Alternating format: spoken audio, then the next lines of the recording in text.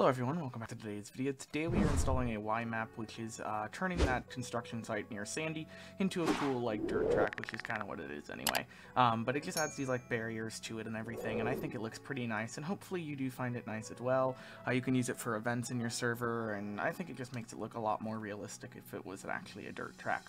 Anyway, you can find the location there on your map as well, and to install this it is quite easy. All you have to do is go ahead and click the download button here on the resource page. You can download it on the FiveM forums. The link will be at the top of the description.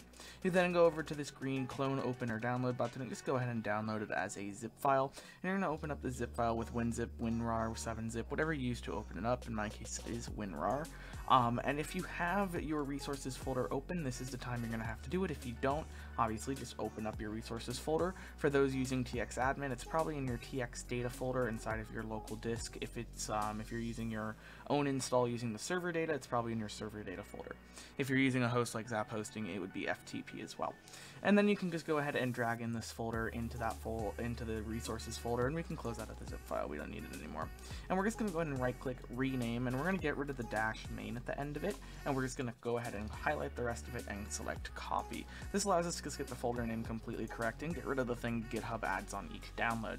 Then you're going to go to the server data folder, server.cfg. This also could be on your panel if you're using a host, or even in your TXadmin itself. And then you're just going to add wherever at the top where it says these resources will start by default at the end of that list, either at ensure or start depending on what you have. The name of the folder we just copied, Ultra Racetrack in our case.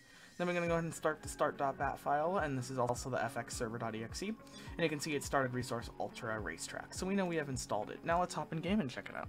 Well, it seems like FiveM is currently down, which is very unfortunate, but nothing I can really do about that. But hopefully you did check this out on your own server and played around with it. Thank you to the author for making this free on the forums. If you want to go check it out, link in the top of the description. Make sure to subscribe, like, and comment, and I will see you in 2 days for the next video. Have a great